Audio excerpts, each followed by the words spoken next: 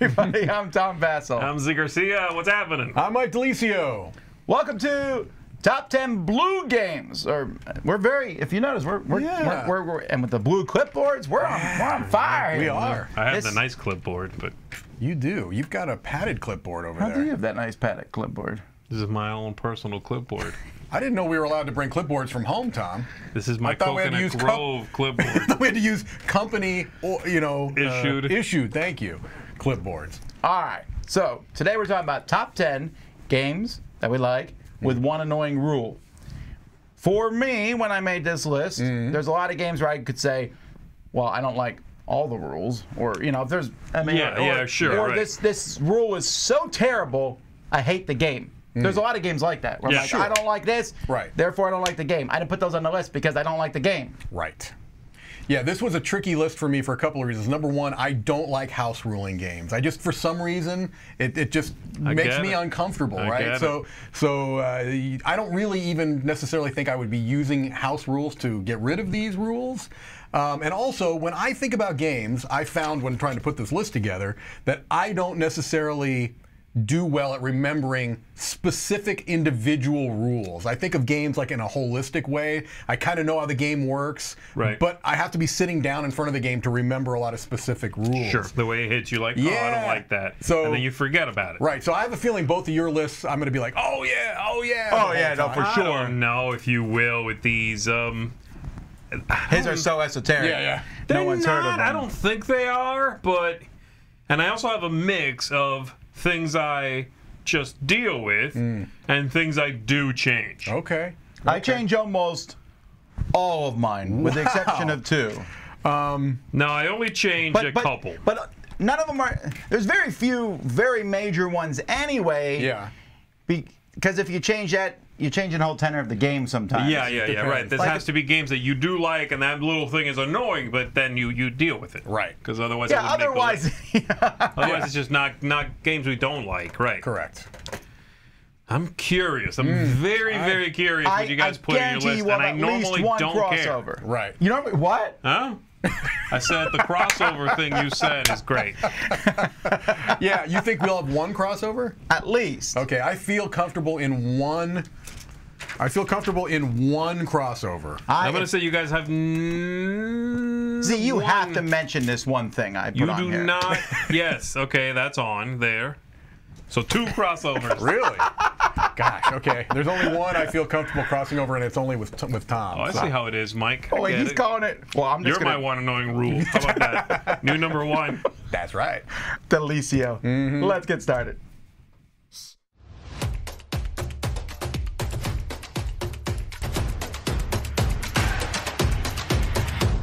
That's what it usually is.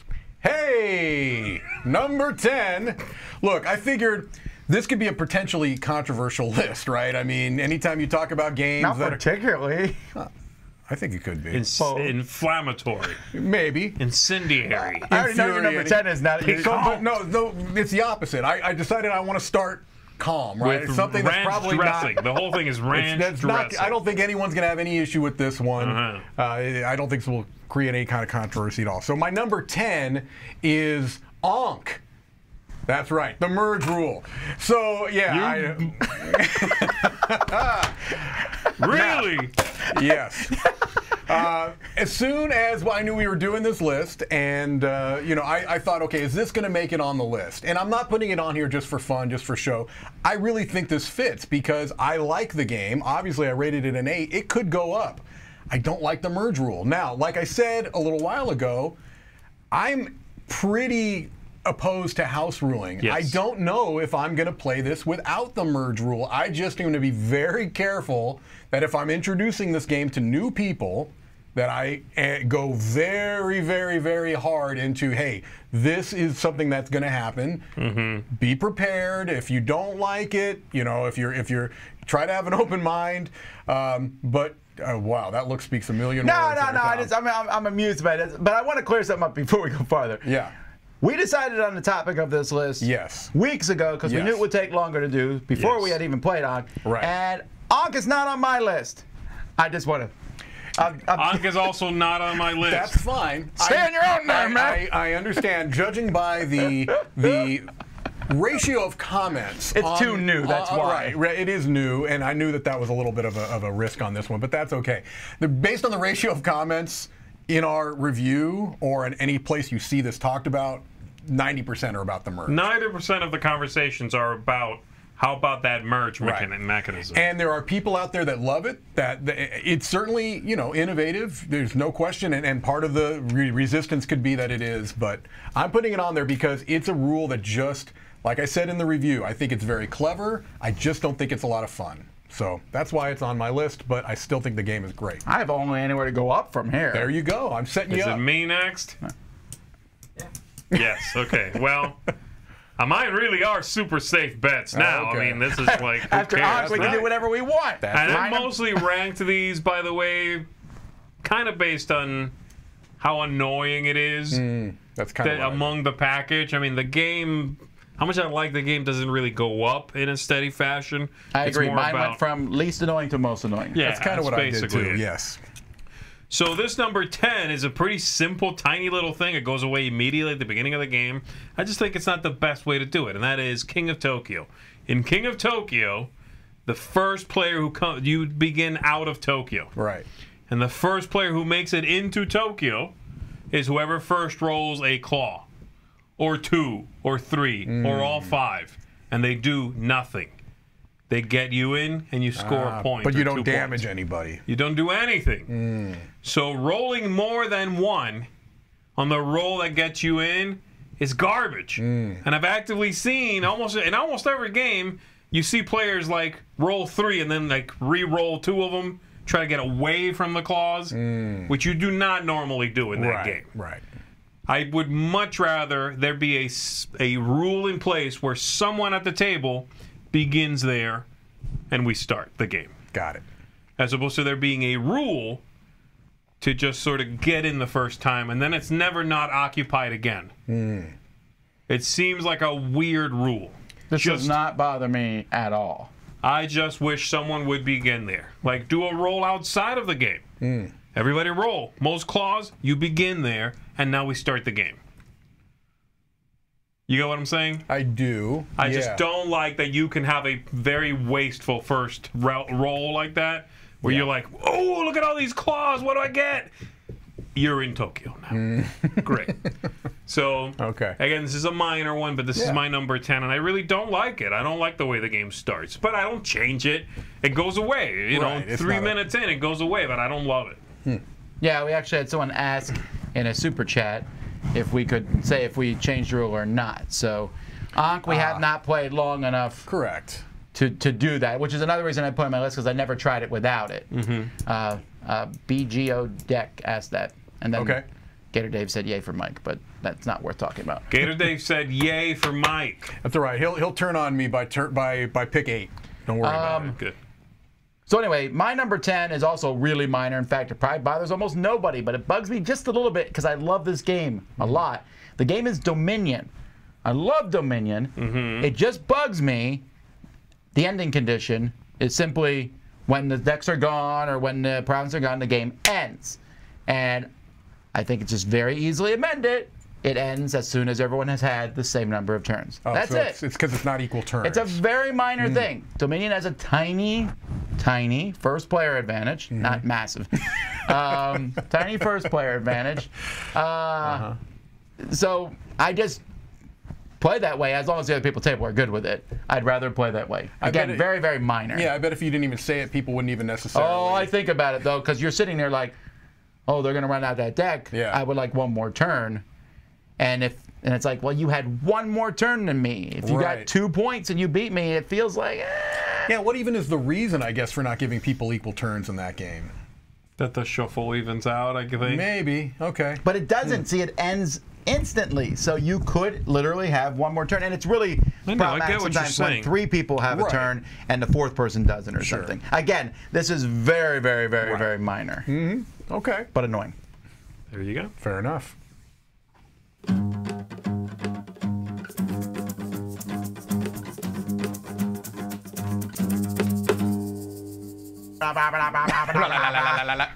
Roy was saying not to talk when we come in, so trolling wrong. All right, my number 9.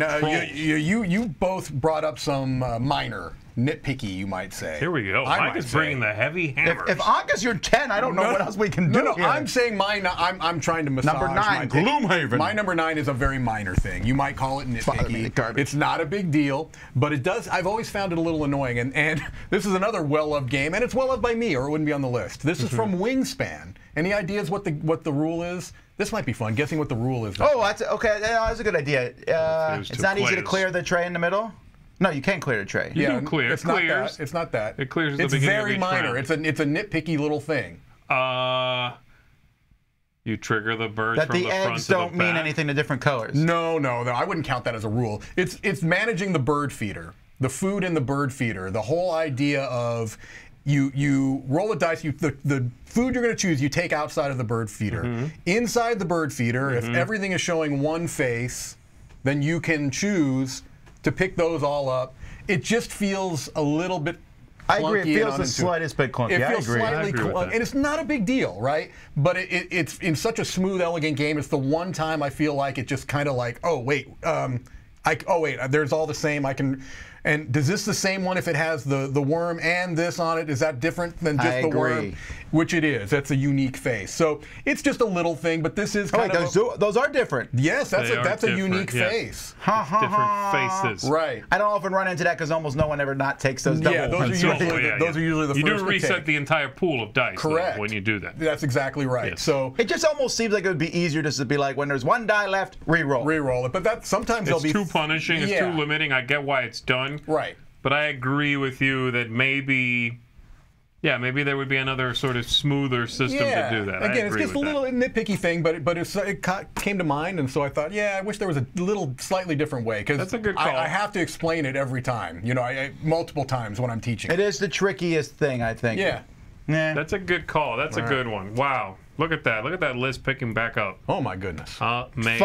Finally, a good thing. That's right. Okay, this is one that I think neither one of you guys have played. It is a game called Via Magica, which is the reprint, retheme. No, I got you. This is the reprint, retheme of Rise of Augustus. Have not I want to play this one. Is it in the library? I don't know. Where did it come through us? I reviewed it a long time ago, yeah. Huh. Zee keeps it with all of his fancy clipboards. That's exactly where it is. There's a rule in Rise of Augustus that deals with something that comes up in the game that was removed from Via Magica. And that is very simple. There's a tiebreaker rule. Okay. If two people call bingo at the same time, the game's a bingo-style game. You say Ave Caesar is what you're supposed to say. You don't. Well, you can say that, sure, but if two people complete cards at the same time, you then check a little number in the corner of the card that's like just a tiebreaker number. It's like mine says 37, mine's 52. Then one of us goes first. I forget which one. If it's high or low. Via Magica does not have that. You're supposed to shout first. Boo. And I hate that. That's annoying. That's annoying. Yeah. And you might think, it doesn't really matter. It matters because you then will score that and take a new one from the pool. Is it the end, game breaking? Bingo. No. It's just kind of annoying. What are you supposed to say? Magic juice. I don't know what you're supposed to say. Say something. Paolo Mori. Probably. That's what you should say. And so I really don't like that they removed that rule. I get that the game went lighter. They made it simpler. They made it cuter, shorter, all of those things. But it needs to keep a tie-breaking thing because it will happen. Yeah, that's it happens in most games once, or if not every other game at least once. So I hate that kind of mechanism in a game that is otherwise strategic. Yeah. I'm keeping Rise of Augustus the whole now. slap a thing or whatever. Oh, come on. Not Zee could have just made slapping in this game, slapping in this game. Yeah, but I hate those games generally, whereas I like this game except for that one rule. So Via Magica, I think I house rule this one. I just say most symbols goes first or something. Like I try to find a way to give it order. Yeah. Or I have a token go between the players, and if it happens, then you go and then give me the token or whatever. Rock, paper, scissors. My number 9 is one I do house rule. In fact, if I teach you the game, I don't even tell you the correct rules. For which game? I'm not there yet. Come on, say the game. No, Okay. Oh, well, yeah, he's building anticipation, see? No, but the second edition of this game, I think they fixed the rule for it. I'm not quite sure. But anyway, the game is Sheriff of Nottingham. What game? What's the rule? The rule is the discard two decks. discard piles, Yes. discard this many, and draw. Yeah. Yes. Right. 2 discard piles. And I know why it was changed. The person who did it wanted a whole lot more strategy. It slows the game down way too much for anyone to care. I've never taught it with 1 discard pile and had someone come back and go, wait, I want it 2. You should be consistent with the more style piles. of game, right? This is a light game, you know? Don't get all caught up in that and stuff. I love Sheriff of Nottingham. It's part of Dice Tower Essentials, right? Right. And it's in the Dice Tower Essentials. Well, it was part of Dice Tower Essentials. In the Dice Tower Essential rules, it says the discard piles. And I was like, To your own thing, yeah. Yeah. so That's a good call. I just really, when we first did it, the first time I was like, I don't know if I like this. Second time, I highly disliked it. So, Yeah. But it's an easy It's fix. a really easy fix. Yeah. Right. Exactly. All right.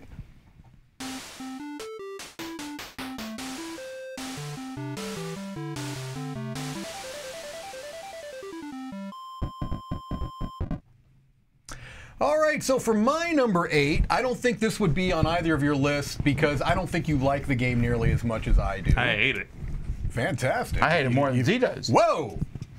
My number 8 game is Tidal Blades. No, I like it. Okay. I yeah, hate it. I like it the most of the three of us let for me sure. think. So I want to see if you have an idea of what the rule would be. Annoying rule. Well, my annoying thing is there's no player board, but Oh, that doesn't bother me at all. The annoying rule? Yeah. you lose all the dice when you fight. That's but only when you fight monsters. That's exactly right. I don't like when you go to fight the monsters in the fold, they call it, the area that you go to fight monsters, because everything else you're doing is like doing like stunts, right? And you spend dice, right? They become exhausted and you have to get them back. But when you go to fight a monster, those dice are gone.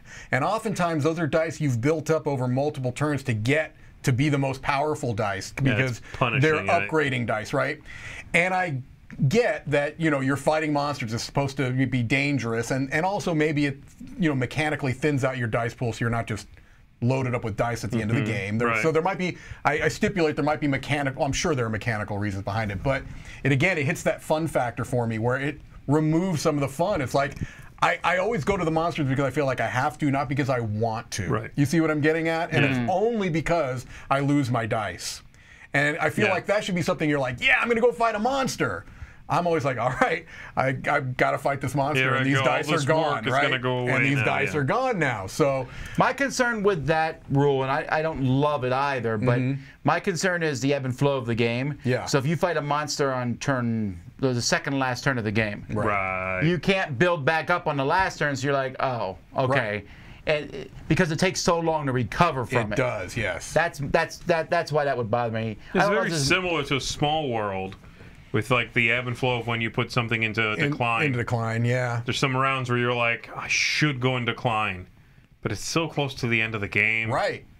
I'll just hang on with these guys. You know what I mean? see what I can work out here. Yeah, because the final round isn't going to be worth it or whatever. So, yeah. But I get you. That always feels a little punishing. Right, yeah. So, good game, but I don't love that rule. All right, my number 8 pick is an oldie but a goodie. This is a card game in which you bid. It's called You're Bluffing.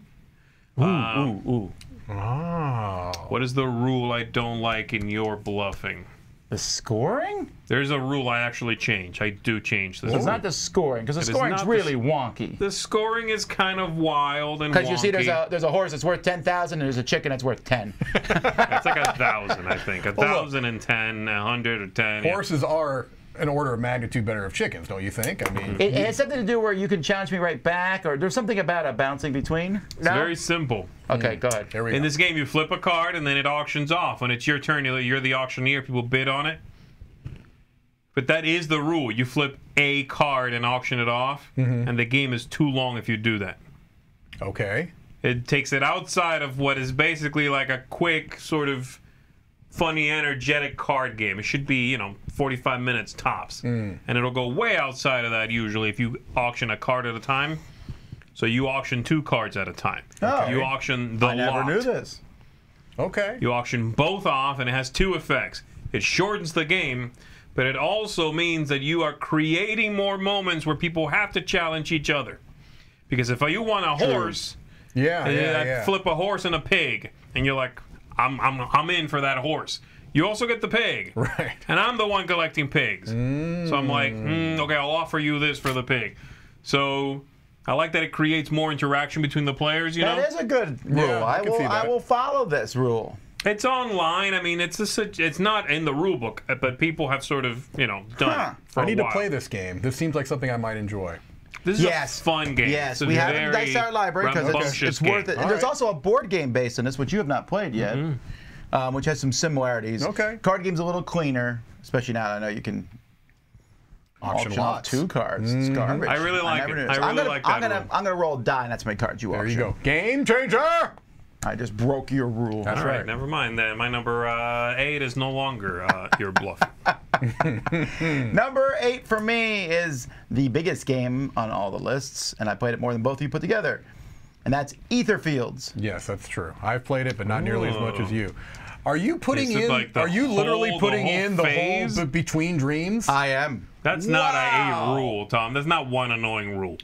That's like No, a third of the game. The rule is yeah.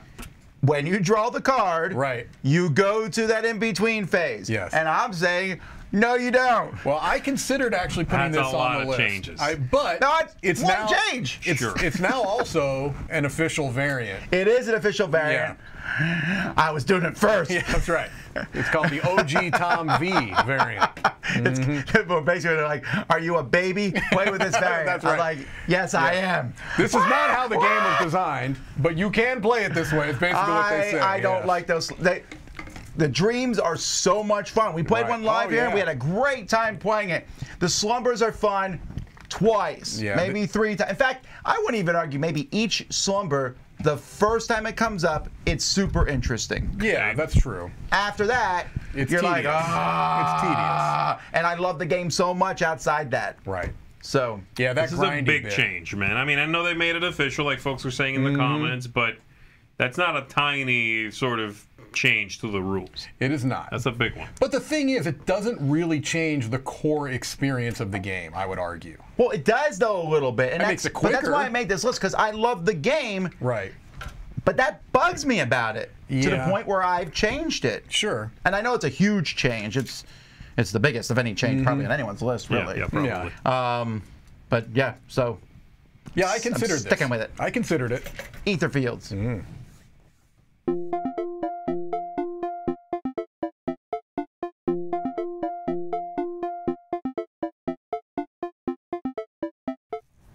What you got? What you All got? right, so What my you number got? 7, What you got? I'm noticing that these are all Ether Fields also. very popular But you games. only do the slumbers. That's correct. I only do the slumbers. Nothing but slumbers. Oh, so Mike's are ranked in Board Game Geek rating. That's correct. Yeah, in rank of weight. Puerto the Board Rico. Game Geek Why I weight. struggle. Gloomhaven. That's my number 7, Gloomhaven. Are you serious? I'm very serious. What's the rule? It better not be that miss card. No, it's not the miscard. That's a big change. I can't miss. That's right. This has nothing to do with the fact that I suck at this game. What is the rule? Well, okay, the rule that some people don't like is the actual long rest, short rest rule, but that's No. actually a major part of the No, game. it's not that. All right. It's much less. Oh, communication? Yes. Okay. It's so annoying to me. It's like, okay, it's limited communication. It's like It because is? because yes, because you didn't have know that. initiatives and you're not supposed you can't be like, well, I've got a 26. What do you have? Well, I have a 47. You have to be like, I'd really like to go first.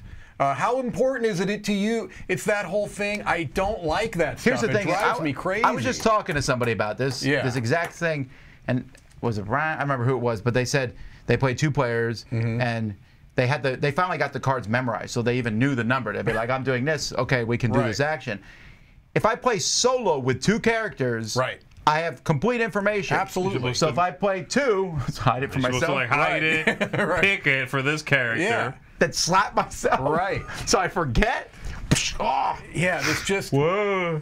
to me it's so gamery. It's just so unnecessary. I just completely ignored that rule. Yeah, you don't could need say, it. You're doing an 88. Thanks. Great. The game, and if you think that makes the game easier, They just crank the level up one notch. If you think that it's makes really the game, easy to do. if you think that makes the game too easy, then invite me to your table and watch how bad Mike we lose. is a balancing factor. That's correct. I am a self-balancing mechanism in Gloomhaven. You're guaranteed to lose.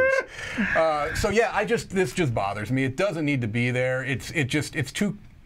I don't know. I'm not even sure what the point is, other than, like you said, maybe some people think it makes it too easy, but I don't think. I think it it just simulates like not knowing what the other person's gonna do. Yeah, but you're allowed to say, right, I'm going to throw a rock. You're allowed to say everything else about the card. Right. So once I know that card's 23, I just need to memorize that. Yeah, I agree. That's problematic. That's the problem. Right. That's the actual problem. It's all or nothing. Right. Because if I know the card at 28 is this, and you can say the one part but not the other, yeah, then I just need to have a cheat sheet, you're telling me? Right. And that's okay? Yeah. I agree with that. Yeah, it doesn't need to be there, I don't think. So anyway, that's my number 7. Great game, but that rule, no. My number 7 is a cooperative game that just got or is getting a fancy deluxe edition, actually. Fancy deluxe. That doesn't mean anything anymore. They're all getting fancy deluxe editions. Not all of them, but this one certainly is. Castle Panic.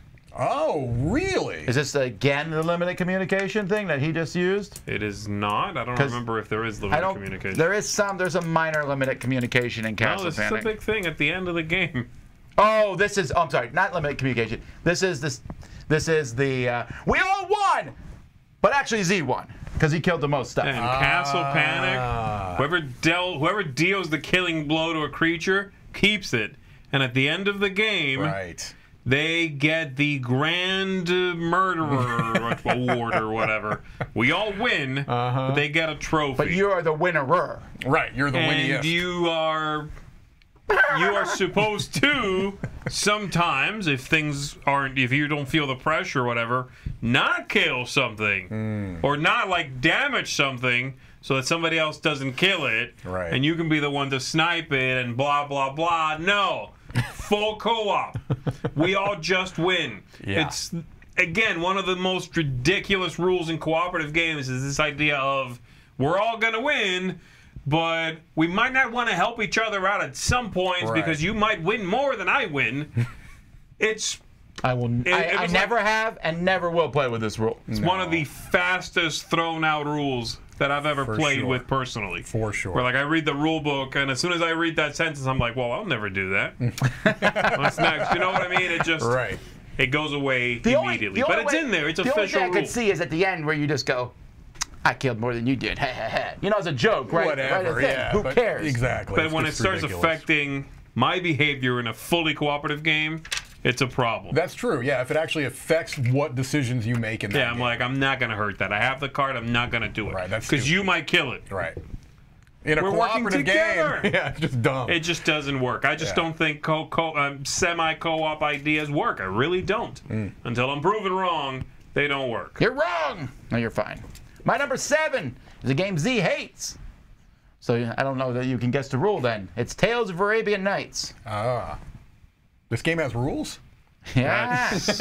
Well, that's one of the problems, right? It does have some rules. Right. I don't know. The rule I dislike in Tales of Arabian Nights is at the very beginning of the game, you set it up. You're setting the point values that you're going to get to. You need to get 20 story points and 20 whatever the other points are called. Okay. In game, there's virtually no difference between those points, except that some things will give you 2 story points and some will give you something else. There's little trackers on them where you get bonuses basically on how high you are. Who cares about that rule? Just at the end of the game, say the first person to get to a total of 40 between the two of them wins. Yeah. It's such a nonsensical. The guy.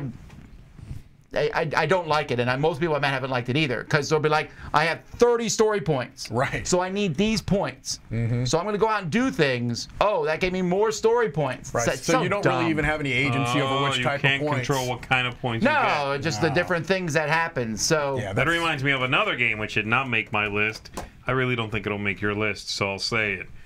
The Ticket to Ride Rails and Sails game. Of course not. I don't like the game. Has a similar rule. Where at the beginning you take a number of trains and ships. Remember that? Oh, you don't even know what you're supposed to be taking. But you don't know which route you're going to end up going. Like you're taking...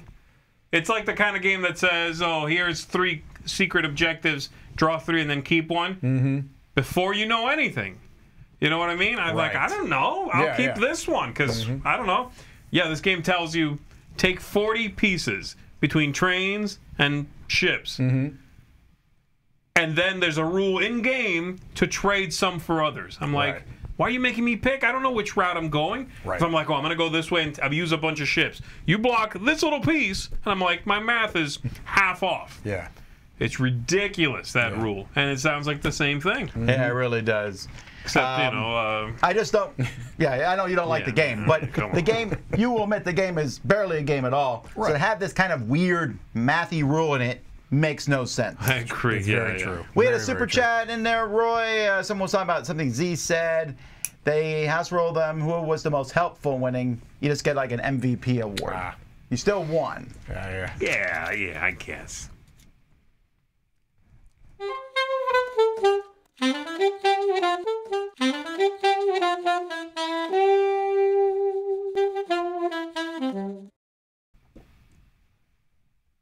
Oh, I'm sorry. I thought we were still pausing. Sorry, we're really messing with Roy today. If there's any cue that's missed, it's on us, not Roy. No, definitely not Roy. All right. Sorry.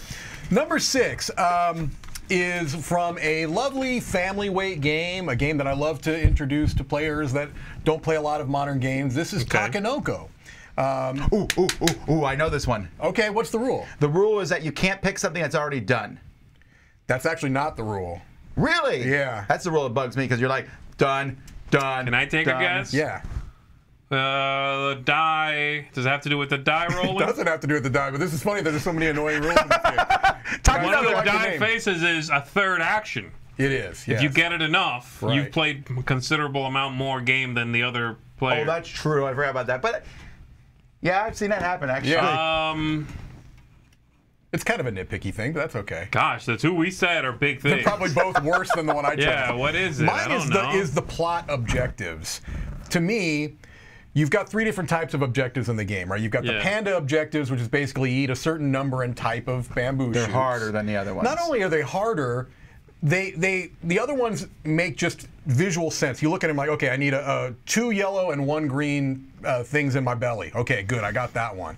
The other one is just the height and the type of the bamboo stalks. The plot ones have a particular orientation, but there's a rule in the game that they all have to be irrigated. All of those tiles have to be irrigated. That's not intuitive at all. And I don't really know why that rule is there. It's just one of those things where I'm like, okay, why is this here? Because oftentimes I think it gets forgotten, and I don't think it really changes the game all that much.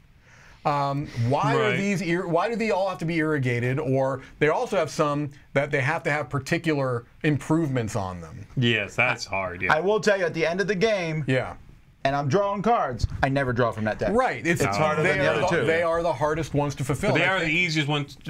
The counterbalance of that is, and during the end, drawing from that deck, it's the most likely to have already been done. Correct, because you've got more tiles out there, and maybe that. No, but I don't think you can do it if it's already done. That was the rule I was complaining about. That's a variant. Right.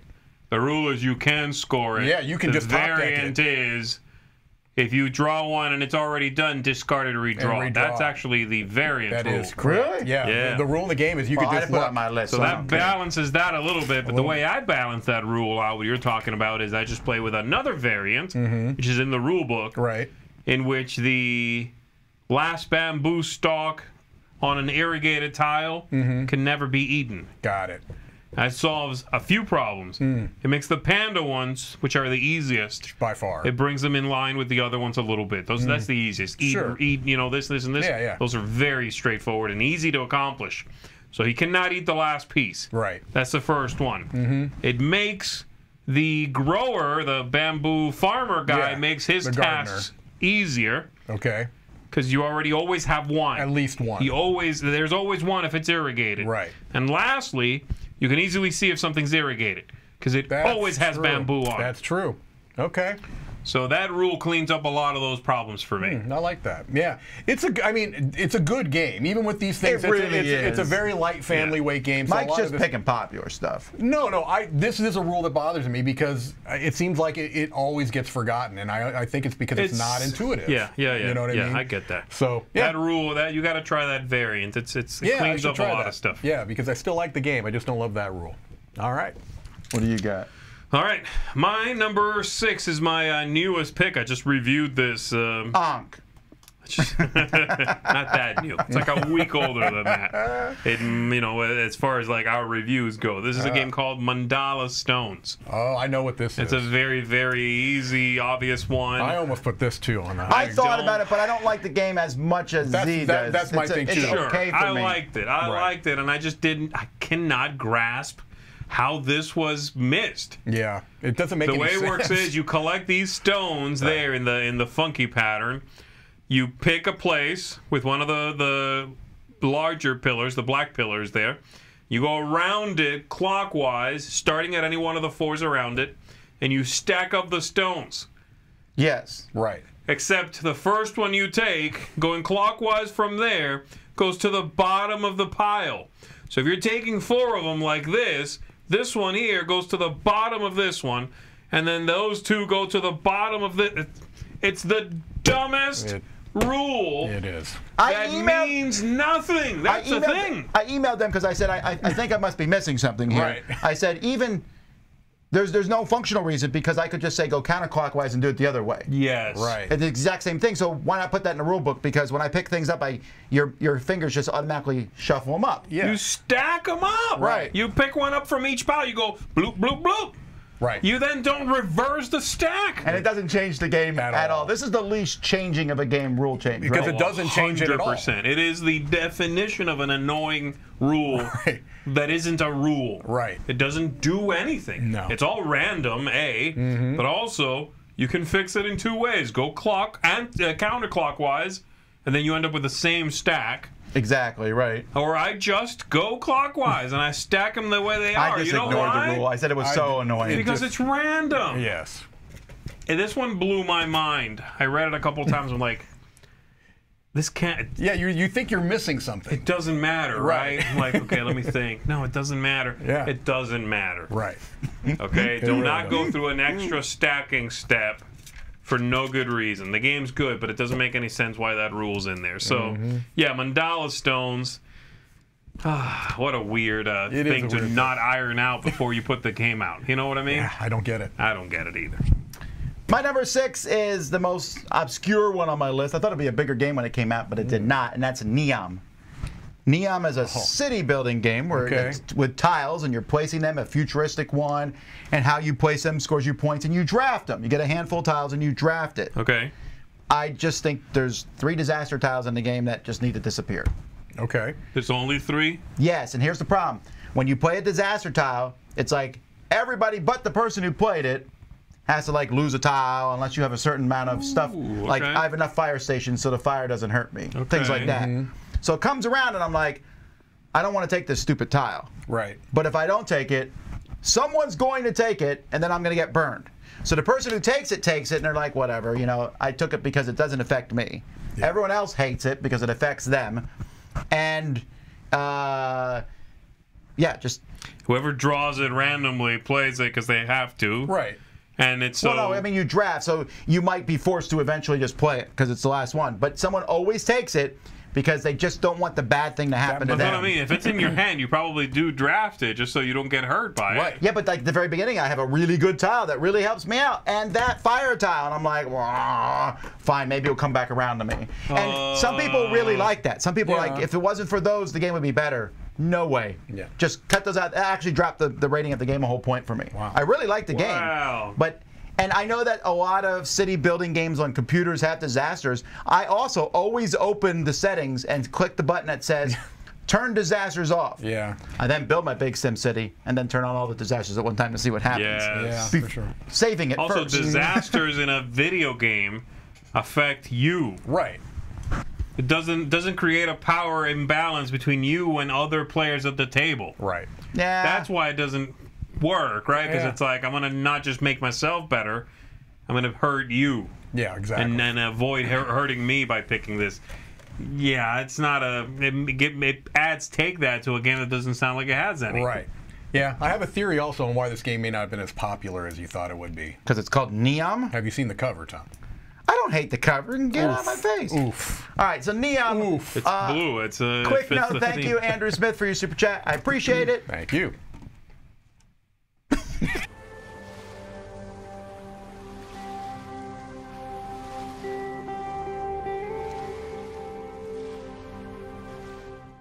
So when the video stops, you go. Okay, ready? Is it my? Oh, yeah. Hey, I'm back. We're back. All right. My number 5 is a game that I do feel like I don't know what's happening. I'm the one drinking this, and it's affecting you too. That's correct. I had Mike's water. I am aware that this game happens to come up on a lot of my lists, but that's A, because I like it, and also because it just seems to fit a lot of these. My number 5 game comes from Wildlands. Any idea what the rule is? If you know the game well enough, I know you've played it. I don't know if you've played it.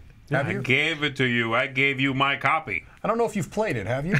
Wait, is it the setup? Where no, that's my favorite part of the game. I love the setup. Setup's great. It's one particular type of card. It's a huge hint. That draw 2, the wild cards? It's the interrupt action. I don't in the way. Oh, I love the interrupt action. It's the one way you hurt somebody. So, when you're playing this game, you have cards that can do one of 3 things. They're kind of the most powerful card. You can either draw 2 more cards. It's a free move action for any character on the board. Doesn't have to. You don't have to have a symbol that's tied up, or an interrupt. Okay. So if someone's playing an action, you can wait. You interrupt. Okay? Great. I love it so far. Then you have to be allowed to play 1 card, and then someone can interrupt you. The problem is the timing. It's like the stack and magic. It's super annoying. I get it, but I have killed more people with an interrupt than any. I've killed more people with a machete than you have with interrupts. I understand why it's there, and again, I like the game a lot. I just wish there was a way to do it that did not. It's like we're in the flow of this game. We're going. We're doing our thing. We're picking up our gems. We're punching people in the face. No. We have this interrupt with all of these timing rules. You have to make sure that everyone's had a chance to play one action. I've played an action. Anyone I don't know. Oh, if I interrupt, now I interrupt. And then you have to remember whose turn it was at the beginning. Like first in, last out, like Magic the Gathering rules. There's a lot of that stuff in it. That's true. It just slows the game to a grinding halt. For some reason, it just bothers me. It's annoying. I get why it's there. It's not even mechanically bad, right? I think you're right. It can be very powerful. I love it. Situationally. The most that ever happens is 2 people. It never happens with all 3. And it always makes me laugh. I'm like, I interrupt you. I will say this, Mike. I like that game not as much as you do, but I like it, and I honestly think the reason I got rid of the game is because of that rule. Yeah. I think it takes a game that is very simple. Right. And because that card, the way they explain it is, there's 3 things it does. Yep. Draw 2 cards, move anyone, or interrupt is the next page and a half of rules. Exactly right. It's like, no, that's not... That doesn't mesh with the rest of the game. I like the game so much because Mike is beating on Zee and Zee's almost dead. And Mike's like, now what? I'm like, excuse me. I got this. Right. It's so fun. But is it worth it is fun. all the rules over? I don't know that it's worth all the rules. It's my first disagreement. All right, that's fair. It's fair. I agree with you, First Mike. of many. That's right. That's my number 5. Wildlands. Interrupt. My number 5 is also Wildlands. Interrupt. Okay, fine. I'll change it. That's a new thing. So my number 4, actually. Interrupt. No, my number 5 is a weird one. I don't even know if you guys will agree with me that this is a rule in the game. Very disagreeable move. Number 5 is Mansions of Madness 2nd Edition. You don't like the app? I like the app. I think the app is excellent. What on earth? Is it like an insanity rule, or? It is not an insanity rule. Okay, I get because I was gonna say the insanity rules will be the thing. Okay, you see this picture here? Okay, yes, I see the picture. Every time in the app it says to summon a monster, the rules say you grab the monster, you slide this little token inside of the base, and you put the monster wherever the app tells you. You don't like that whole monster base thing? Here's what I do. I take the cardboard token, and I put it on the board, and I throw the monster out the window. That's what it is. You don't like miniatures, is what I'm hearing. I'm fairly certain at this point, I have, for all the monsters, just gotten rid of them. I think I brought them here. And I upgraded mine to paint it cool monsters. I hate these monsters. I hate these miniatures. I do too. Like I hate no other miniatures ever made. Yeah, they are really obnoxious. I get it. It's a plastic square with a couple of tiny windows and a slab of cardboard. You got to slide in there and then look through these 2 windows, but with a big chunk of plastic on top. It's the worst thing. And here's the great part.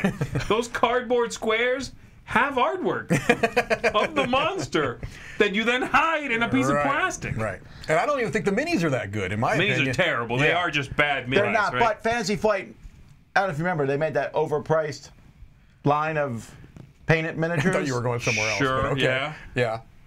No, just keep going. Trust me on this. Trust me on this. Just keep going. So they made that overpriced, and you're like, you're done. Stop. That's all you need. Interrupt. All right. No, they made. So back in the day when Match the Madness and Arkham Horror were very popular, this was before. This was before the second edition. Okay, right. They came out with these pre-painted. Yes. You could buy a pre-painted Investigator, and they're like $3 or $4. And I was like, oh, if you want to get all of them for the games, you're paying hundreds of dollars. This was a precursor to Kickstarter. So I bought all the monsters because they've sold them on discounts at certain points. Okay. And I replaced them, and then it's harder. It's a harder choice for me because I'm like, I have this cool painted miniature. I get it, yeah. That I'm now hiding this tile in. Right. If it's just the gray, I'm with you. But if it's with the painted miniature, I'm like, wow, it looks kind of cool, though. I just hate them. Yeah, I get that it's a all. miniatures game, and I now don't have the miniatures being foreboding on the board. But it speeds up the game and increases legibility. It is so much better ignoring the monster minis. I keep the people, but the monsters, I just let them go. Right. I like the Let it game go. way better now. I really do. I enjoy it way more now. Yep. So that's my rule for Mansions of Madness 2nd edition. Definitely not a rule, but we're going to let it slide. I'm good The with rule it. is put the monster on the That's true. board, technically. Yeah. Okay, then why did you get my case about ether fields? Not a rule. Ether Fields? No, that's not the one I picked on, because that's a huge rule. Yes. All right. Yeah, that's not what I said. Israel Stacy says he agrees with you. That's All right. I love it. All right. My number 5 is a game that is not sold currently. It's at both out of print from both companies that made it, and it's Coliseum. Oh. Interesting. And again, if you ever watch us play it live, I play with my variant, so you don't even notice. Telling the story of the No, show. okay, so it's in the trading phase of Coliseum. Oh, you're right. God, it's turn-based, isn't it? Yeah, so in Coliseum, you get a bunch of tiles, and then you need completely different tiles than the ones you got, and then you can trade with everybody, but it's, I go, Mike, would you like to trade with me? No. Zee, would you like to trade with me? No. Okay, your turn. Mike goes, Zee, I just play open trading. I'm like, I'll give you these 2 for that one. Great. And we're all talking back and forth. And Much yes, better. there's Yeah, a small for sure. disadvantage that if you're not a fast talker, you might lose out. Tough luck. It's so much better that way. faster. It cuts 30 minutes off the time frame. Yes, that's true. That's a huge deal. 100%. It also feels more in spirit with the game, quite honestly, to play it that way. You know Yeah, what it's I so mean? weird that You they roll and move and like wheel and deal. Yeah, I agree. Yeah. Well, this is closer. I mean, this came out quite a bit ago. Sure. It's closer to Catan. Remember, Catan had that trade That's thing. I can true. only trade with the person whose turn it is. That's true. So there was that. But sometimes there's a 3-way trade. I'm like, I really want your yellow. You're like, I want white. I'm like, oh, Z has white. It's a math Z, trade. I'll give. Yeah, it's a math trade. I mean, but it really does. And if you do it one at a time, it It's slows tedious. the game Oh, down. gosh. It's Yeah, yeah, yeah. crazy. And again, it really functionally doesn't have any reason other than, like you said, maybe if you're rewarding for being the quickest. Right. You know what I mean? Right. Which honestly wouldn't be a good reason to make that trade. Oh, I heard you first. No, I mean you're going to want to look at where people are No, in you the still game. are in the game, and you're still Right. like, oh, you're winning. So Right. maybe if it's between you and exactly. Mike, I'll pick Mike because we know he's clearly not winning. Yes. Why do you think Mike hates the merge rule so much? You had to do it, didn't you? You had to do it.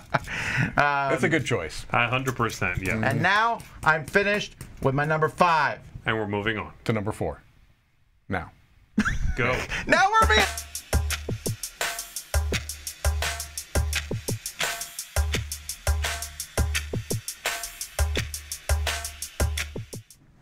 And that's why I got ready, Chris.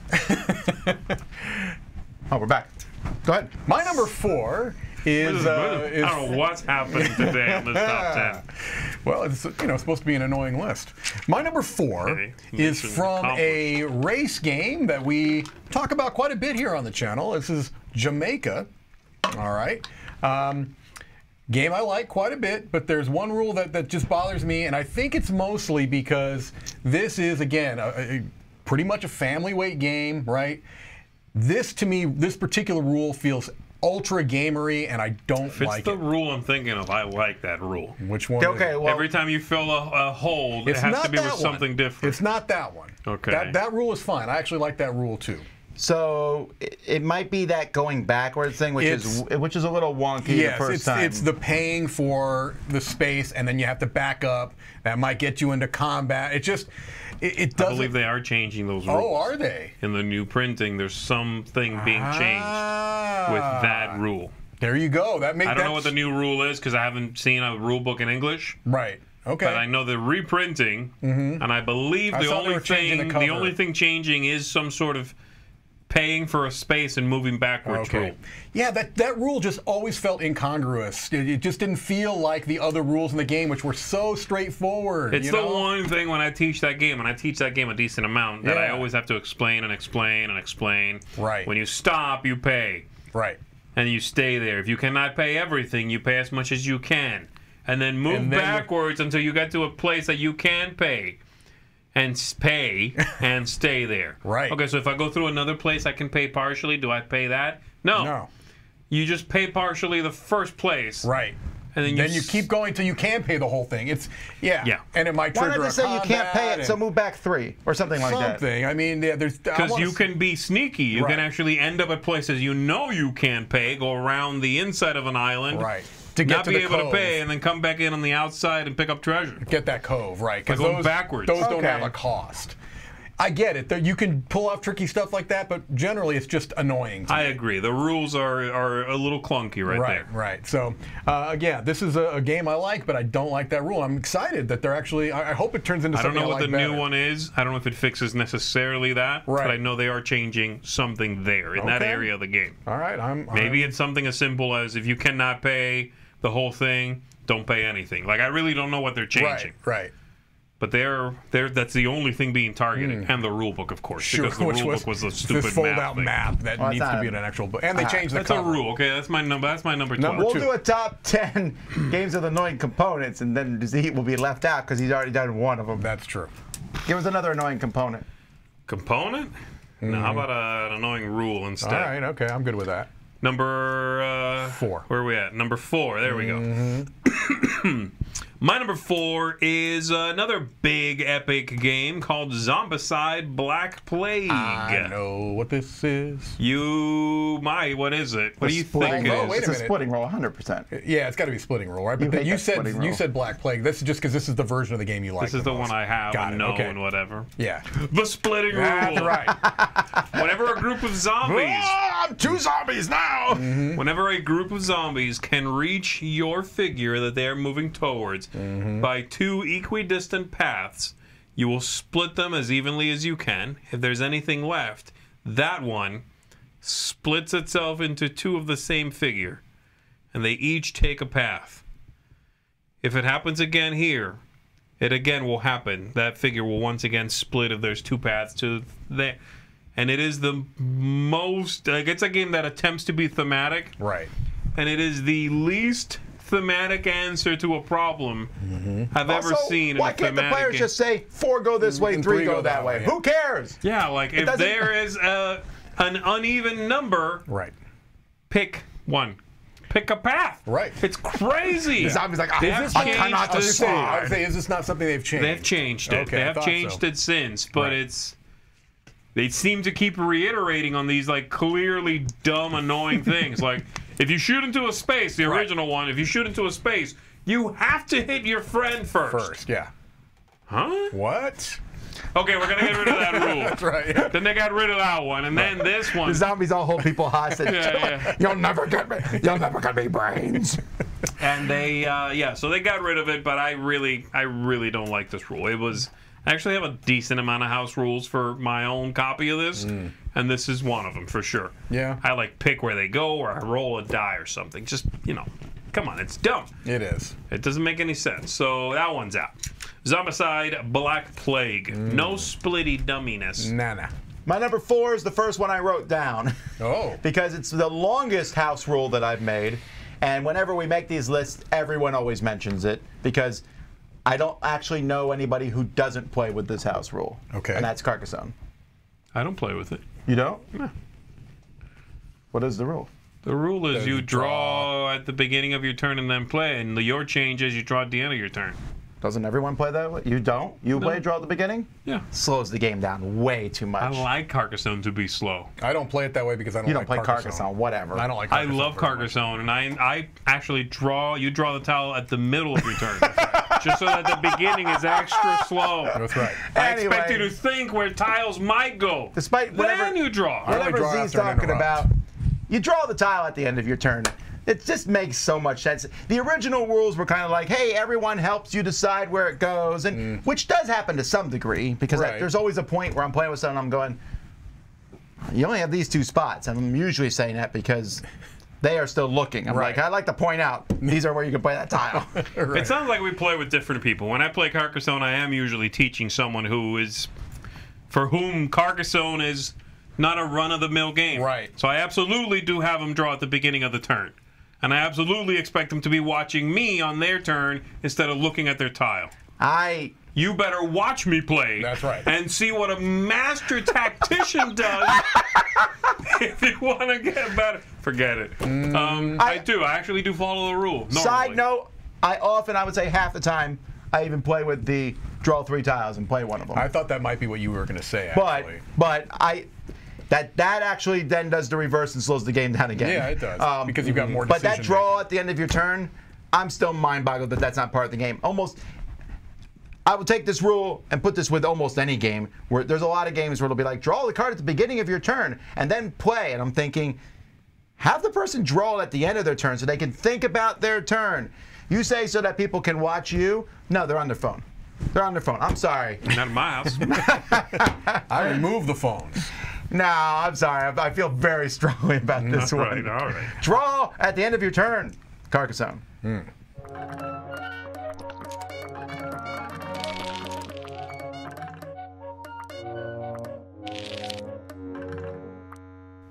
So we'll use your card to move the body.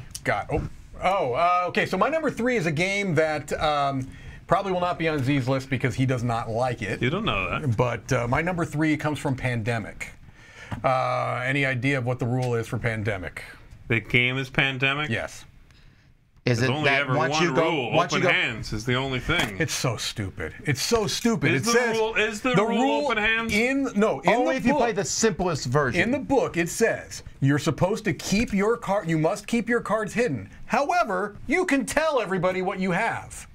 You don't play with that. What's the point? This is the same as his Castle Panic. You know, Alpha gaming's the point. Big time. Oh my gosh, I don't know. To me, this is a cooperative 100%. game. I play with this rule. You don't play with open hands. I do not play with open hands unless I know the people playing. Oh man! And I know they're not alpha gamers. Oh my gosh, have I had some bad games of Pandemic with open hands? Really? Like terrible games. Okay. And I think it's happened at this point to me at conventions because people sometimes consider me like the Pandemic guy. Right. And so they need, or they for some reason think that I'll be maybe impressed if they like flex their Pandemic muscle. Sure. And so where is the Pandemic muscle? The Pandemic muscle. It's right here, brother. But brother, yeah. I've seen some folks just take over Pandemic. Absolutely. But again, just to show off how well they can do it. But for the purposes of this list, I think this is a stupid rule. It's annoying because again, this gets to that larger issue of alpha gaming. Is this a game problem or is this a player problem? Yeah, but you're changing the game to help alpha gamers. No, I'm changing a stupid rule. Don't play with alpha gamers. I'll change the rule and then I'm changing a stupid. If you can tell Zee, I've got Karachi in my hand. How is that different than having Karachi sitting right there on the table? Because you might not tell me. Why wouldn't I tell you? We're both trying to win this game.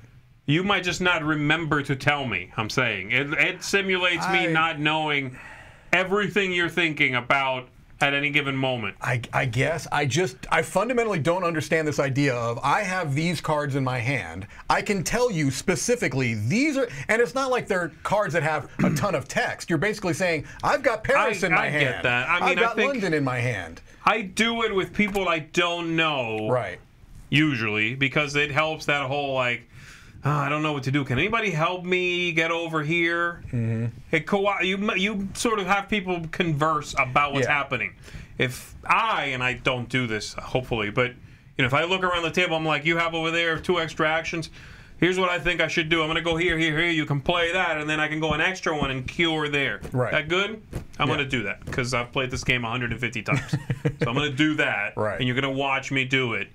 And that is curved a little bit if I require you to tell me you have it. I guess. Again, I think this is a people versus game problem. I get it. I'm a big proponent of alpha gaming is not a game's problem. Right. You know I am. Yeah. But I think that if you're also then like baiting the alpha gamer by putting cookie crumbs on the table. You can't have it both ways in this argument. Someone's, you know, they have a predilection. Is that the predilection? Right? Yeah. Towards alpha gaming, then they shouldn't be playing this game. Then you should not also, though, be like, gosh, I'm such a lost little lamb. I do know that he has had bad experiences because he tells me about it. I mean, there's that guy we need the car for. Anyway, I don't know. When I read a rule like this in a rule book, and I'm just this fundamentally makes 0 sense. I get that. You know what I mean? So anyway, there we go. That's my number. I'm curious what people are They're agreeing with both of you. No. And then I will not have it. My number 3 is the first one I thought of. I wonder if you knew I thought of this one. Because you gave me like a knowing look when I said, like, okay, well, I've got 1. I got to figure out the other 9. I'm waiting to hear it. But it's your number 3. It's not your number 1. It's not, because it's an easy rule to just ignore. Okay. It's that kind of thing. Like you were just talking about. This is my version of what you were just saying. Okay. Days of Wonder? No. Okay. This is a game called Witch of Salem. Oh, same. Okay, same. It's a cooperative game. I knew Zee would mention this, but I don't mention it because this rule is so bad, it made me dislike the game, and now I might have to go back. It's the kind of rule you can very, very easily ignore, though, right? Okay. Yeah, but it actually made me dislike the game. We're all cooperating to stop Cthulhu, yada, yada, right? Mm-hmm. There's moments... Yada yada is the worst of the yada yada yada. There's moments in which you will peer at a location on the board. You flip over a tile and look at it and put it back, and you find out if there's a gate there you need to close, or if it's a brick wall. Right. And you cannot tell other players. So you're like, oof. You're not, hello. And so somebody else might have the things needed to close that gate. But they cannot ask you, hey, Steve, can I go close that gate? So be like, well... You're like, that's a yes? Or it's the dumbest rule with these people running around town, and I guess when you run by someone, like, hey, should I go that way? It's like, oh, I guess he can't tell me. I actually dislike the game because of that rule. Yeah, it's dumb. So stupid. Here's the funny thing. When you go to look at a gate, you can flip it face up on the table and just leave it there. Everyone can see it if it's there or not. And the game is still difficult. It's not like it's a difficulty curving kind of thing. You'll lose all the time still. So I just don't get why that rule is there. It's one of the gamiest rules. I don't know what they were trying to simulate. I don't know. Because people do speak in this universe. Like, what did you say? Yeah, it's just... You must learn for yourself. Yeah, exactly. Witch of Salem. Thankfully, an easily ignored rule, and I really do like the game, but I just don't teach it. Like Tom said, just don't talk about it, don't teach it. When you go look, flip it, done. This is a don't ask, don't tell rule. My number 3 is a pretty much crossover with Zee. Okay. And you just said it for your number 4. You said Zombicide Black Plague. Yeah. I'm saying Zombicide, but it's whichever. There's 2 rules. And you said the splitting, dumb.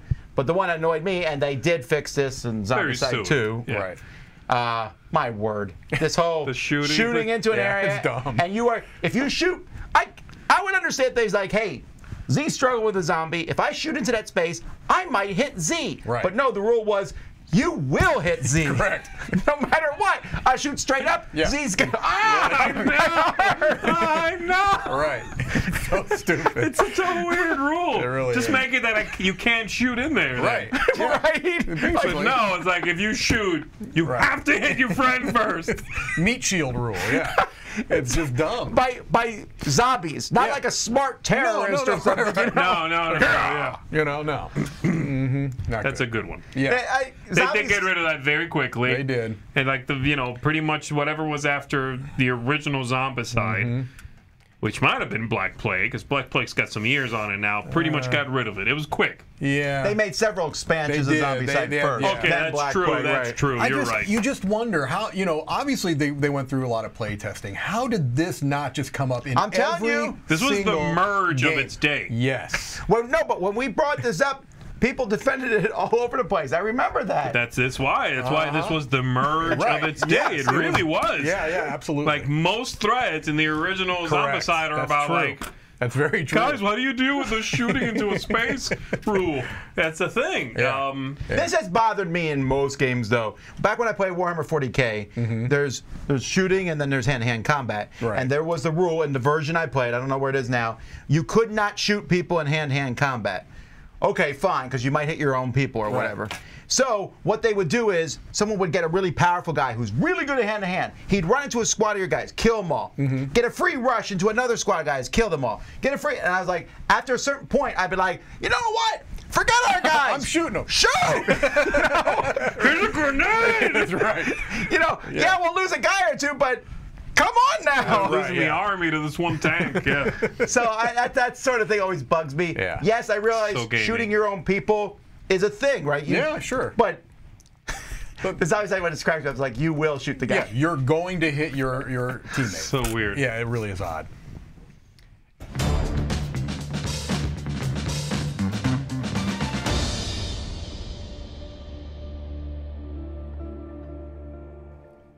I'm giving it a 1. Okay. So my number 2 is it a rule? Isn't it a rule? You're going to have to determine this. It's an ice cream flavor. It is. It's a great old one called Yada Yada. This is coming from Lords of Waterdeep. Any idea? So on and so on. Any idea? Does that have to do with the mandatory quest? It is the mandatory quest. Yeah, 100%. I don't remember this. What is it? The mandatory quest. It's that little stupid quest you give someone they can just spend like 2 people and get 2 points, but it's so annoying. Basically, slows them down. All it does is like, if they're building up towards this great quest, this 20-point quest, it's like, oh, here you go. Deal with this stupid little, sweep the dungeon floor quest you got to deal with, right? Yes, master. Okay. Yeah, it's just annoying. I don't think anyone likes it. Is that an expansion thing or an original? No, it's in the original game. I don't hate them as much as Mike does, but I also never play them unless someone's winning by a mile. Then I might go, okay, I'll play them. Yeah, it's essentially a take that card. That's all it is, and it's again. Certain rules annoy me when they feel incongruous from the game, and this is another one of those where it just feels like it doesn't fit, right? Everything else you're doing makes sense. You're playing a particular kind of game. It has those kind of familiar things. I'm building buildings. I'm sending out my adventurers on these quests. Take that. It just doesn't fit, right? It doesn't fit, and it's such a little thing, and it's so easy to just. This is one of the things I will sometimes house rule if it's with people I know. And they are like, yeah, I don't like these quests. We just take them out. Like if I'm playing with my wife, we just take them out. There's neither one of us, even if we get them, we're never going to play them on the other person. Sure, right. So I don't know. It does slow somebody down. I guess. So does a chair to that. Just saying. Yeah, I see people saying there's no way to pull it back. I get that there might be some, some mechanical reasons, but I just wish there was a better way to deal with that then. I wish there was a better way to deal with a runaway leader than these little piddly mandatory quests that they do give you points. You got 2 points. Yeah, they're just obnoxious. Make a gif of that, please. They're obnoxious and annoying. That's the sound of the cultists for yada yada. Yeah, no. And they just keeps going. That's how you summon him. That's right. So anyway, I was at the bagel shop. That's my number 2. If it was up to me, I would just take him out of the game completely. All right, my number 2 is another one I thought of very soon, and this is what you were just trying to hint at, Tom, on my last one. From Days of Wonder. Shadows over Camelot. And the rule is you cannot tell someone what cards are in your hand. You cannot tell them the numbers you're holding. The cards are numbered between 1 and 5. That's it. Right. But you can hint at what you're holding in your hand. Here's the thing, okay? The cards go between 1 and 5. And you can say things like, I have a very high card. I have a kind of like a middle card. Higher than average card. Higher than average, but not too high. Really? You go between 1 and 5. I got it. Right. You know? It's just, it's so dumb because you either can't say anything, and that's what I think it should be, by the way, or you just tell me what you're holding, because I can figure it out. Yeah, the game's easy It's the enough. most, like, it's the goofiest, like, roundabout way to tell someone something without saying something. Right. Makes me think of that whole meme on Twitter. It's like, tell me you're a millennial without telling me or show me you're a this without saying it. This is like, you know, tell me you can count to 5 without counting to 5. Right. Come on. Yeah, this is dumb. This is dumb. I really don't like this rule, and unfortunately, there's not a great way to actually get rid of this one. Yeah, you kind of have to go all or You nothing. kind of have to do it, yeah. Right. Because you do I need usually to go the other way. I let people be super obvious, and then we just kind of roll our eyes. You laugh at the mechanism, right? I mean, like at the It's rule. so Like, I can really help you. Yeah. So, anyway, Shadows over Camelot. I wish there was a better way to deal with that one, but there really isn't. So, that's my number 2. My number 2 is another sort of crossover with Z. I just picked a different game. Okay. So my game is Marvel Legendary. And this is the same thing as Castle Panic. I just, when we first, I remember, there are some games I remember, well, I remember most games I played, but I remember distinctly, me and Eric went over and they taught us the game for the very first time. And they were like, oh, and there's going to be one winner. And I was like, ooh, okay, that sounds interesting, you know. And back then I wasn't as violently anti-semi-co-op, so I assumed back then it could still work. I was a naive fool. And we sat down and we're talking co-op, and I'm like, so, the person who kills the most monsters wins. Or, I mean, who defeats the most villains wins. It's like, well, but we all win. And the guy's like, yeah, but that person really wins. Right, but we all won. Yes, but that person wins. It's like, they didn't match. And then it's worse because I had friends, Matt Hosey and someone else, they went to Origins several years ago and decided to enter a Marvel Legendary tournament. That's just terrible. Where someone wins, but it's in co-op games. So you're like, I can help you, but I shouldn't. But I'm not. Right. I won't. I don't understand My precious. that at all. That breaks cooperation. Yeah, so you play, you win the game, but the guy who got the most points goes to the next round. Wow. At some point, you're like, I'm not going to win, so guess what? No one is! Yeah, at some point, I'm like, I'm hoarding all the cans of food. That's correct. I don't care about the zombies. Yeah. Yeah, I really, really hate that rule. Terrible. I agree. Yeah.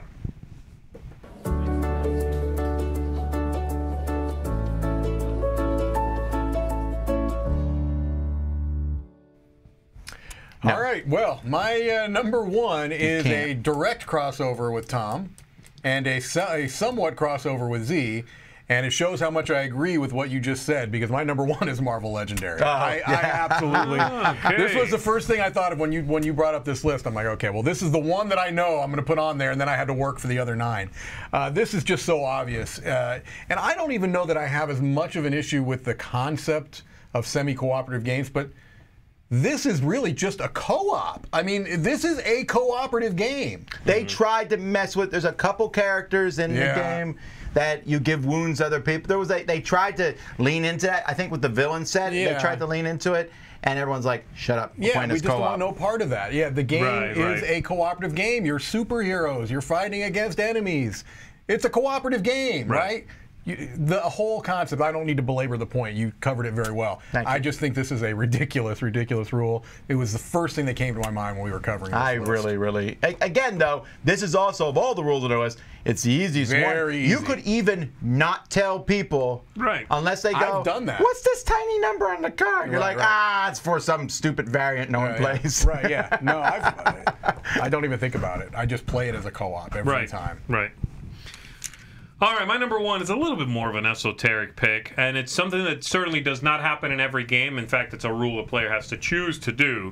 But when they choose to do this in a game, it grinds the whole game to an absolute halt for the next 5 minutes. You're like, I'm gonna go get a coffee because this is factory fun. Okay. I don't know. In factory fun, one of the rules you are allowed to take is restructure. You guys know that? Oh, yes, yes, yes. I do remember this. You can restructure your machines. Oh, my gosh. That means you can take that you're looking at there on the screen and say, I just drafted a new one, and I can't fit it anywhere. And you can do one of two things with it. You can throw it away, or you can restructure this by pulling up piping, pulling up the machines, repiping in different directions. Oh, that's awful. And trying to fit in the new one. Here's the problem. Usually, 8 times out of 10, that person realizes, They still can't get it in there, right? Either I still can't do it, or I'm spending about 27 points just to make 10. Okay, I'm not going to do it. I want to go back. Oh. So you need to put it all back where it was. Could you do this every turn, theoretically? You could do this every turn if you want to, I think, yeah. Most people don't do it. I will certainly discourage you from doing this. The game is only 10... I'm going to do it. If we ever play this again, I'm doing it for sure. The game is only like awful. 8 or 10 rounds, so, you know, you don't normally run into that problem, but you could do this. Normally it happens near the end of the game, if it's going to happen at all, and I quit. Can you do it in the sequel? The sequel forbids you from doing it to more than like 1 or 2 pieces. Got it. Okay. They said in the second one there's like you can change 2 machines or something like that. There's a rule that fixes it. In the second one, Factory Funner, there's a few things that are clear reiterations of things that they noticed were problems. But that one, being allowed to restructure, and then invariably having to go, I want to go back. I want to undo this all. I have to remember where it all went. No. I'm out. Is a nightmare. I got to tell you, knowing that rule makes me, I would avoid this game because you will of that not rule. need to worry about it, though. Normally, you don't need to worry about it. You take the machine and you go, I cannot restructure this for less than the 6 points this gives me. Because every time you add a pipe, that's a point you're paying. I can't do it, so I will throw away the machine. And you're done, and we move on to the next round. You don't try to like pick it all up off the ground of the factory floor and put it all back down. Everyone else is sitting there waiting for you to do this for minutes at a time. Yeah, that sounds terrible. It's the worst. So that's my number one. That's the one that when I was making the list, I'm like, that doesn't happen all the time, but when it happens, boy, I hate myself. Yeah. So I wrote that. You know, that's my number one. I would want no part of my number one is anticlimactic because it is a crossover with Z. And this one is easily my number one most annoying rule. Shadows or Camelot? It is. Shadows, yeah. But I also, when I was thinking, I was like, just in every game. Yes. Look, I don't mind if there's no communication like the Mind. Right. Although even the Mind has the problem where they're like, you can meta. What exact? How much information can you give? Can you snarl, frown, whatever? Things like the crew are very specific. You have limit, but you put the card down, put the token here. That's exactly what you can do. Yes. I'm great with that. Limit it, but you tell me what I can and cannot say. In fact, games like Hanabi, they give you very specific rules. You can or cannot say this. Right. But it's games like Shadows, and I love the game, but again, it's that whole, I wonder if I can help you. Yeah. Okay, then you can't because you have a 1. Right. Limited communication is so hard to pull off, and it gets back to kind of one of your pet peeves in gaming in general is wishy-washy rules. If you're going to tell people they're limited in something, you have to be very specific about what they're limited to, can and cannot do. Unless it's a party game or something dumb. Right. You got to be specific. You notice we didn't put any party games on our list, really, because no, who cares? Whatever. Yeah, but those are huge. I have a huge problem with a lot of limited communication games for that reason. Yeah. Because that line isn't really drawn in the sand. There's too much interpretation for me. I don't like that. The Crew is a good example, though, I think, of where it's done well. That's true. Right, because you can exactly say it's here or not, and then you're not allowed to say anything else. Right. And that works. But the Mind, there's the big arguments in the Mind, because I'll say, can I pull my cards back and just put my hands on my card like this, right? And I'm not playing for a while, because I have high numbers. But people will say, you cannot do that. You cannot communicate at all. You can't count in your head silently at the same time. I'm like, well, what can I do? Just tell me. Give me some ideas. Right. It's even when they're going to game it, will say, I like trading games, but when they say, for example, you can trade anything for anything. list what I can trade. Right. Yes. Tell me Do specifically. it. Because can I, you know, there might be something where Can I trade victory points for Can I give victory you my points? victory points? You Right, didn't say right. I couldn't do that. Right. So, Yeah, you're right. You need to lay it out there for them. well, those are our most annoying rules in games that we do enjoy. Before we pop out here, folks, do you have any that we missed or that bother you? We'll quickly mention them. I saw several people, when I put up a poll on this, several people mentioned the farmers in Carcassonne, but I love the farmers in Carcassonne. I think teaching them's a pain. Right. I think Yeah, that's the other thing where it's kind of incongruous. It's a very light You take farmers game out, though, then the game loses a lot of its luster. It's That's just- one of Problem with the doesn't farmers work. is they've gone through like 3 versions of the rules Right. for farmers. Mm-hmm. Yes, that doesn't help. Farmers score, farmers score. No, farms score. Right. 3 points? No, 4 points. No, back to 3. They keep changing them. That's the true. problem. Yeah. What do Right. we got? Yeah. What else do we have here? Let's see here. Dead of winter, the trader can mess with you. And even if you kill a trader, they can come back in. Yeah, well, Dead of Winter, I just hate most rules because it's semi-co-op. Right. Right. I don't mind. I still have some affection for Dead of Winter, even though I understand. So yeah, some people complain about the first round at Jamaica because there's like everywhere everyone goes, they all land on each other, and there's like a round of fighting. Sure. Early fighting in Jamaica, yeah, I wish it would not happen for the first couple rounds. Well, you could you could house rule that. You could I house suppose. rule that out. I try not to do it. Like Mike said, I try to avoid house rules. Right. Doors and Dwellings of Eldervale. I'm not sure what the issue would doors be. are we talking The doors about? are the adventure cards. The first card that's flipped up for each color that's in the game is a door card. Oh, I see. And I guess maybe maybe the issue that Ben said Scott there has is the idea that when you go there, you take a card, you can buy another card, or you can put one to the bottom of the deck. And so maybe if you were putting door cards to the bottom because they're the easiest ones to get. Ooh, I didn't think about that one. Which? Adventure games, you have to restart upon death. Yeah. You're right, like Bloodborne just said that. And that's a rule that I'm like, oh no, we died. We're going back to the beginning of this mission. We're not restarting the whole game. Right. Ooh, that's good. The Rocks in Gloomhaven. Yeah, right, already. Too soon. It's a year and a half. Too soon. Let's see here. Galaxy Trucker with only one hand. But there, Standard auction Power Grid, we changed it to blind auction. It's so much better. No. Power Grid? Blind auction and Power Grid would totally change the The game. math is so tight in Power Grid, it would be Right. hard to do that. yeah. Downforce letting you bet on yourself. That's interesting. I thought about that. Next game I play, I'm going to try that. You can't bet on yourself. Then you shouldn't try to win. It might change the game. It will change Oh, the it'll game. change I'll the try game. to do worse. That makes no sense. Well- You have to be allowed to bet on yourself. I would try to actively do worse, Tom. Right. Or like I would try to do well the first half to get your sucker bet Right. and try to then lose at tank, the end. and then Sure, tank but it still makes it a game. It's It already makes it a game. weird game It's in which the already a closer game. I get to the I'm trying. the closer I get to the race to the end, I like step on the brakes. I'm trying. Time stories. Ooh, Time stories is huge. yeah. Scythe River Walk.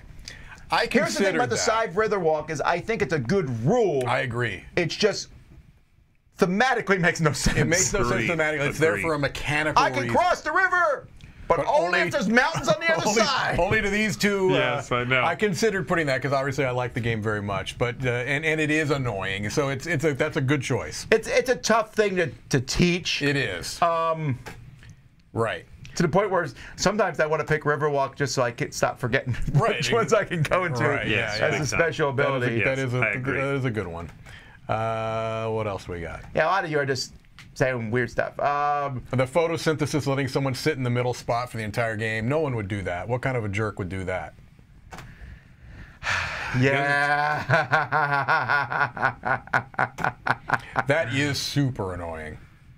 Building your 3-level tree and just sitting there in the middle. Yeah. That sucks. Yeah. Okay, I don't remember it that well. But Monopoly rolling doubles gives another turn. That is always a weird thing about that game, right? If you like rolled and got bad and paid someone and then got another turn, but then again, the game came out in, the early 1900s. We're fine. That's true. That is true. Alrighty, well, mention stuff in the comments later on when we're done, and thumb up things that you agree with, right? And then that stuff will float to the top, and we'll see rules that people got. Again, we didn't pick a lot of games that we hate because of the Right, rules, no, because I none. could. no, right. You got to pick little things we deal with in fun games we will play. Someday we'll do that. We'll do a top 10 games I hate because of one rule. Right. My number one, Factory Fun. I won't play that game. You would, I think, like that game. I might like it. I hate that rule, though. Oof. We'll play the I got rid of Factory Fun and kept the second one. Okay. So. All right. Folks, we'll be back tomorrow morning. Live gameplay at 10 a.m. So come and join us live there. There'll be a contest, and you'll be able to jump on board there. Other than that, we're done for now. We got more videos going up today. Check them out. I'm Tom Vasel. Zee Garcia. I'm Mike DiLisio. Have fun interrupting. Yada, yada, yada, yada, Interrupt. yada, yada, yada, yada.